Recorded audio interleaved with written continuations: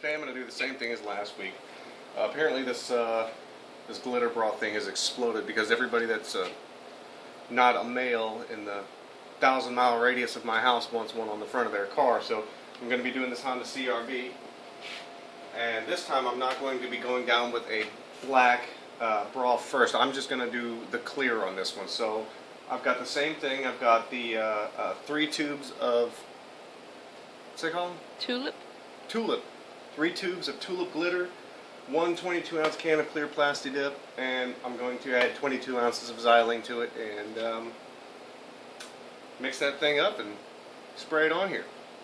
Now last time I did go kind of quick, and I know in the video it kind of looks like I just made 1 layer on there, so I didn't really give a distinction as to how many layers I put. So each time I do a layer this time, I'm going to film the layer through and show you where I stop and let it dry so you can see exactly how thick I'm laying this down so you don't get any runs.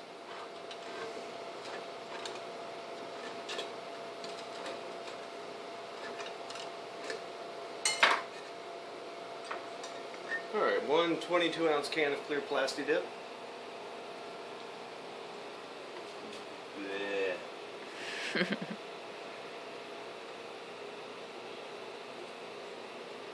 Be careful, you don't want to shake these when you pour them out, because if you do, it's just going to sling the dip all over the side.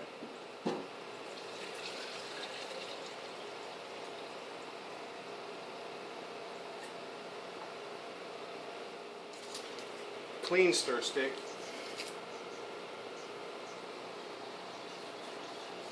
Basically, I just want to get anything that's left over in here, scrape it off so it gets into the xylene and I can pour it in here without having too much waste.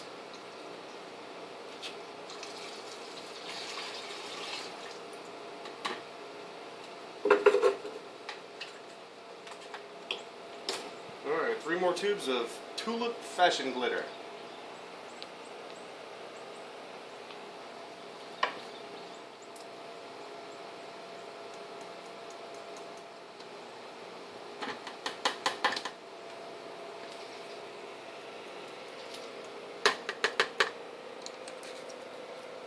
There's all 3.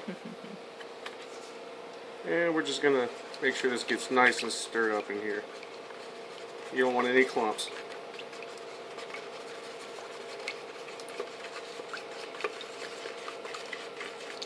You want to try to avoid any kind of clumping in there.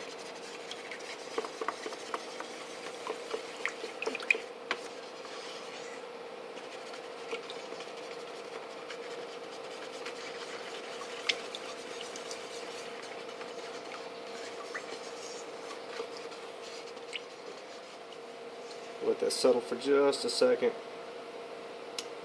Now you see how as soon as I stop, the glitter doesn't immediately sink to the bottom. If you were to reuse regular automotive metal flake, this would just start to settle.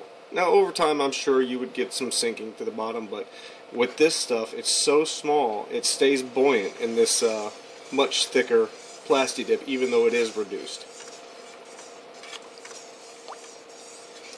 Now while you're mixing this up, I don't know if you can see the swirls in there. Can you see that? That, even though it looks like it's not thoroughly mixing, when you put this into the gun, it's still going to spray out evenly. Alright, so I'm going to go down with coat number 1. We're going to do just a light layer, then we're going to let it dry, and then we'll come back for number 2.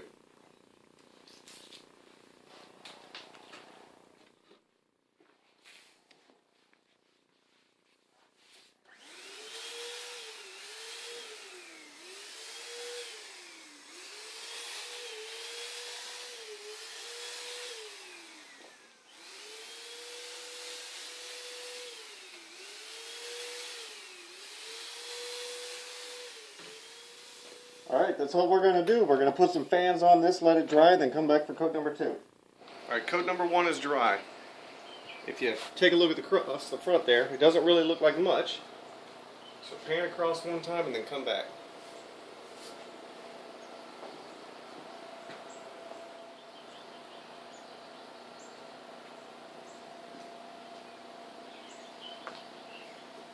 Alright, stop for a second. So you can kind of see a little gritty to it. Now look right here. Can you see this in the? You see the little glitter there? Come around the other side. Come around the other side. See if you can tell that way. Can you see it better that way?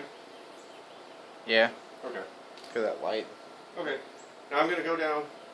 I'm going to go down with coat number 2 now, and I'm going to do the same thing, a very light coat. Edit it out.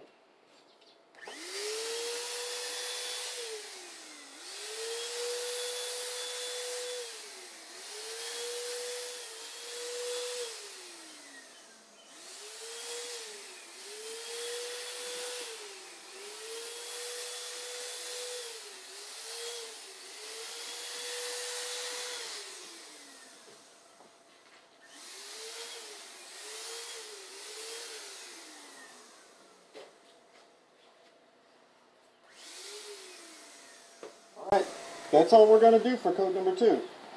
Alright, this is after coat 2 has dried.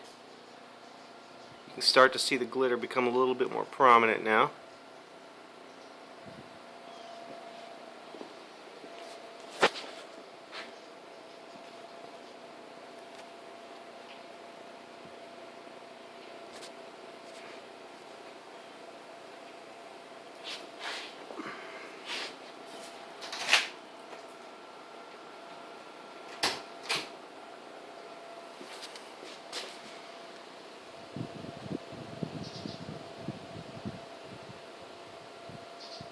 Alright, now I'm going to go down with coat number 3. I'm going to continue to spray the bumper and the front of the car normally. I'm going to avoid all this area because in the end I'm going to go down with one thick layer here.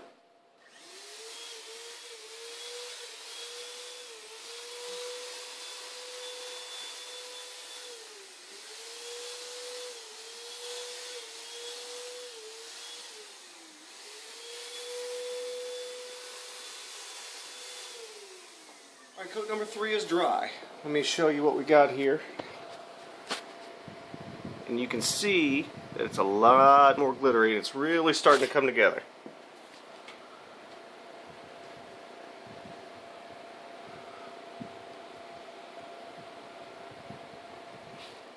And I have had the question how many coats I'm using on this. Basically, since I opened a 22-ounce can and dumped glitter in it, it's really not good for anything else. So I'm going to use the entire can, and that just means I'm going to go until it's gone.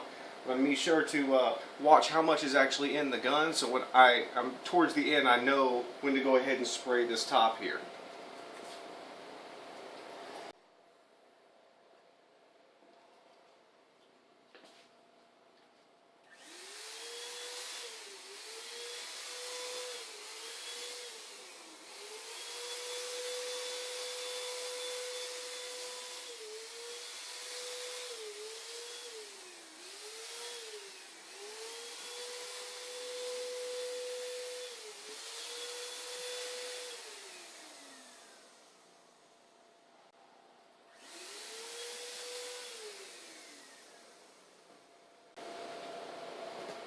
Alright, again, that's going to be it. That's all I'm going to do.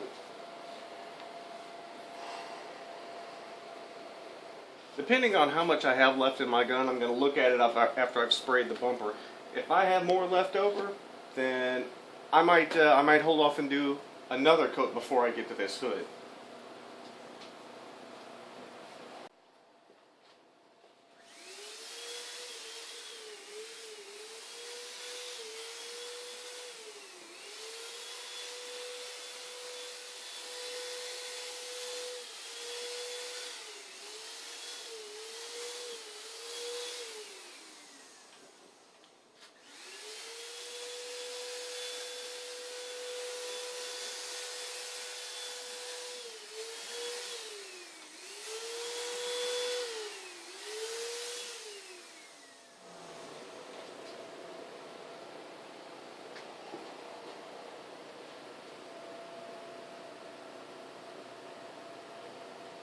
You know what? I kind of want to run an experiment. I'm just going to let that dry on there. If I've got enough in there to go down with one more thick layer on the top here, and I want to see how deep it'll penetrate. If this is a thick layer and it dries, and I go back over it with another layer of diplazylene in it, and it melts all the way through that, that's great because that means that's more layers you can put on there without having to worry about taking the tape off too early. So I'm going to let that thick coat dry, come back over with one more thick coat to see if it pulls it up or not. Alright, this is going to be my official last coat. I'm going to go ahead and hit this first, get it good and saturated so I can get this tape off of here. I'm not going to move too fast. I don't have to worry about running and knocking myself down to try to get this tape off of here. This is going to stay wet for a good second. So I'm going to hit this first, come back, do the bumper, and once that's done, then I'm going to get this tape off of here. And hopefully, since I did that first layer, it won't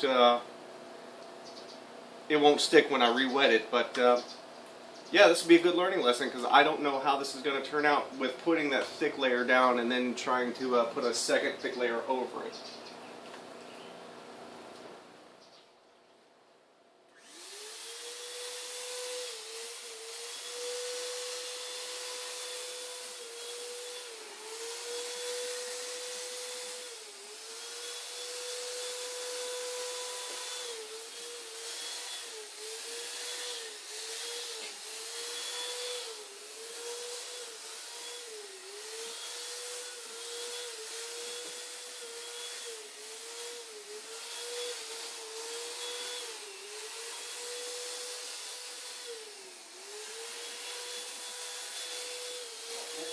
Here.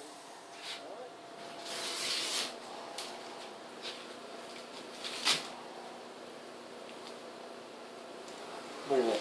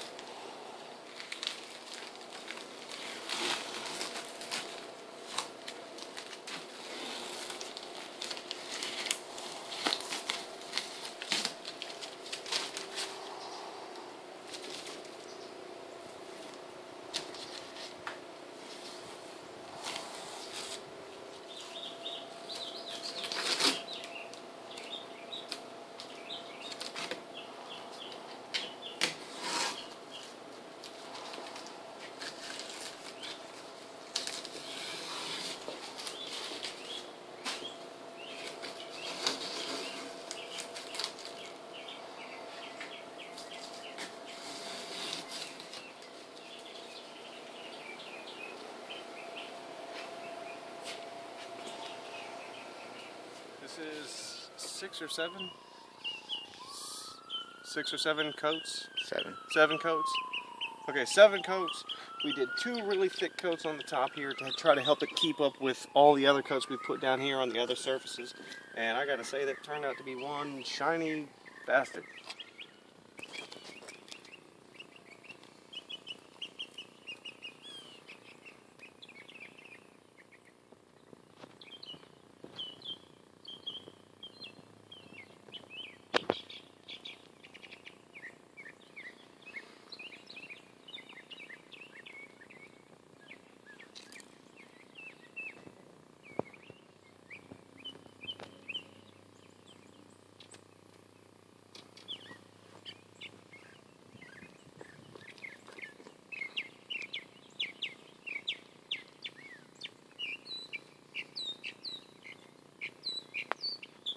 Unbeknownst to me, while I was out, my mother ventured into my garage and got a hold of my bucket of clear Plasti Dip with glitter in it and decided to dip her fingernails. I had nothing to do with this, so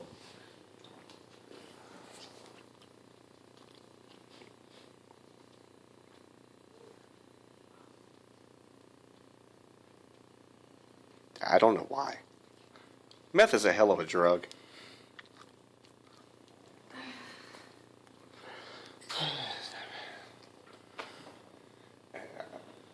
Try it at home. She did it. Don't blame the puzzle man, though. You're going to die.